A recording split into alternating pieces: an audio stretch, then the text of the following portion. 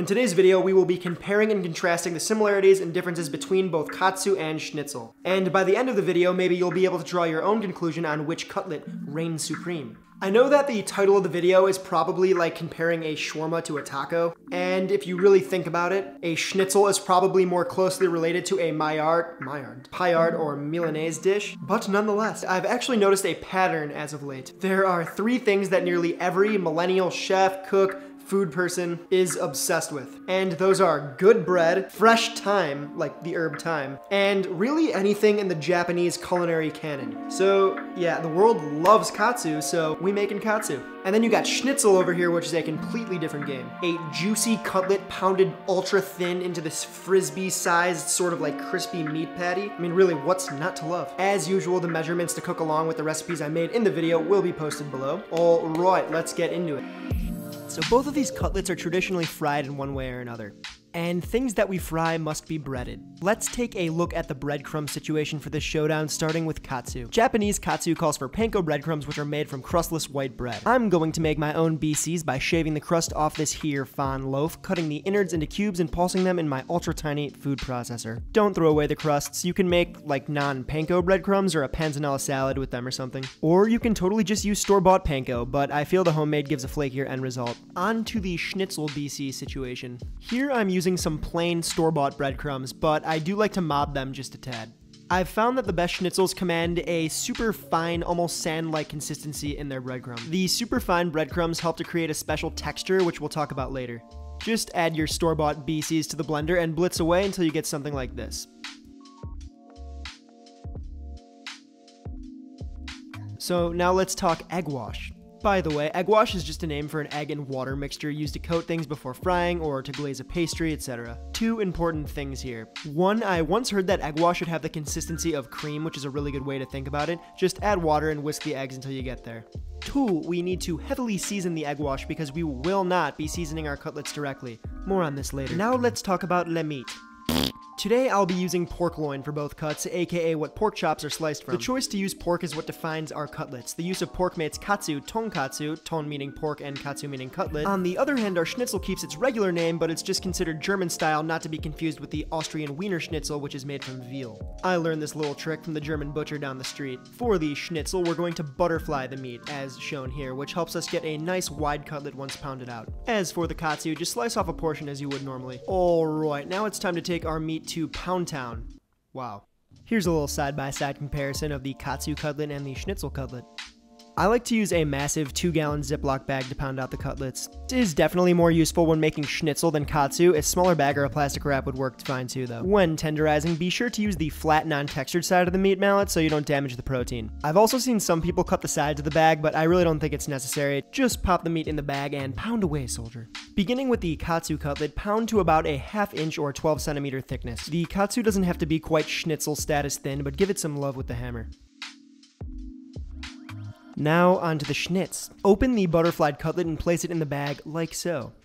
I like to pound down the thickest part in the middle a little more than the sides because it's a little fatter. Then begin flattening the rest of the cutlets using a hammer motion while also pulling away from the bag to spread things out V-thin. We're looking for a 1/4 inch or 6 centimeter thick piece of pork. Our schnitzel is on the left, katsu on the right. Katsu, schnitzel, katsu, schnitzel. Alright, let's take a quick look at what we got going on here. On the left, we have the katsu, potato starch, and our panko breadcrumbs. On the right, the schnitzel all-purpose flour and our super-fine breadcrumbs. Both cutlets will be using the same seasoned eggwash. To coat our cutlets, we're using a classic dry, wet, dry breading station. First, we shall dust in the starch or flour, then dunk the coated cutlet in the eggwash before finishing in the breadcrumbs. We'll start with the katsu. You've probably, definitely, maybe heard this before, but when breading, it kind of helps to keep one hand wet and the other dry. It sounds pretty simple, but I still mess this up sometimes. Just try your best to keep your hands organized. It'll make breading faster and less messy. And into the breadcrumbs. Shake off any extra breadcrumbs and set the cutlet aside on a plate. Rinse and repeat. Okay, katsu done. Moving on to the schnitzel. We will be using the same dry, wet, dry station, but replace the potato starch with AP flour and panko with plain breadcrumbs. Oh yeah, and according to the German butcher near my crib, the sign of a true schnitzel are the bubbles that form when frying. To get these bubbles, we will need to spritz our cutlets with a thin coat of water before dipping them in the flour. And when we fry in the next step, the water will actually steam and begin to puff and souffle up, creating like a crispy yet airy surface. You'll see. And really the same thing here, just try to keep one hand dry and the other wet. Rinse and repeat. Now that we have all our pork coated in its designated breading, it is now TTF.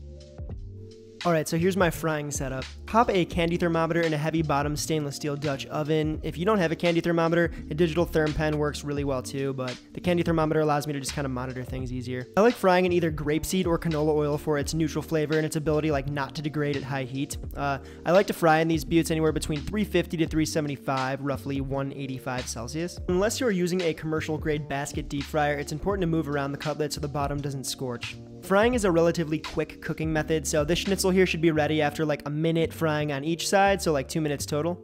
You'll know when the schnitzel is ready by its golden brown color.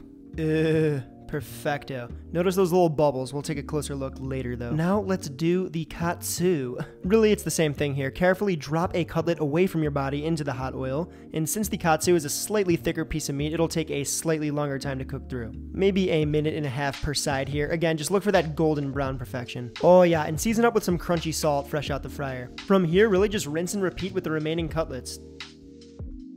The more you fry, as you continue, you'll notice that your cutlets get to take on a little bit of a darker color. That's totally fine, it's just what happens.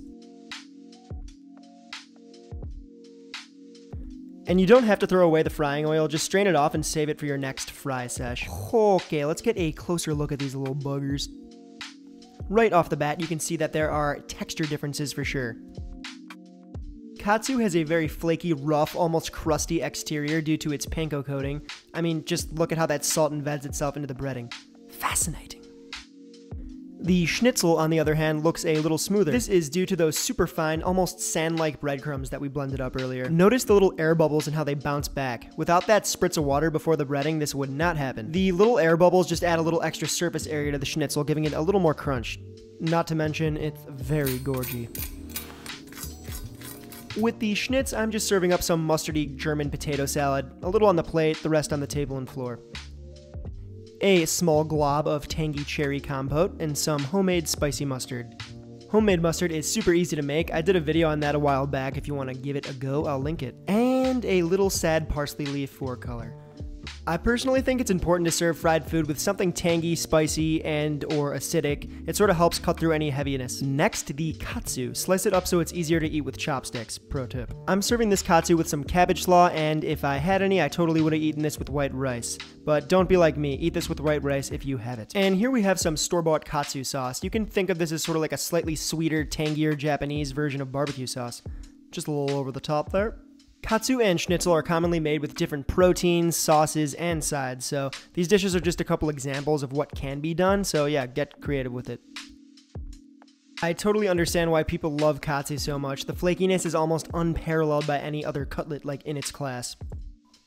And I mean, just like, listen to this. Yeah. Now, the schnitzel is just as powerful. I'm a big fan of the crusty bubbles and the overall thinness and size of the cutlet. The schnitzel isn't only visually pleasing, but packs a mean crunch. So yeah, both cutlets are special in their own ways, so comment below which cutlet speaks its meaty truth to you.